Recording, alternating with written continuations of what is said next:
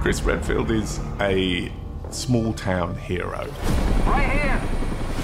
And now he's part of the Raccoon City Police Force. Umbrella Corporation has a virus, and the virus infects Raccoon City. If we don't contain this, it could threaten the whole world. Chris has to become more than just a small-town hero. He has to become this action hero.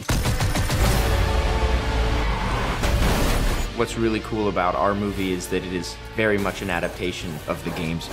We gotta get out of here. It's like I'm living in the video game, and it's really, really exciting. Get behind me!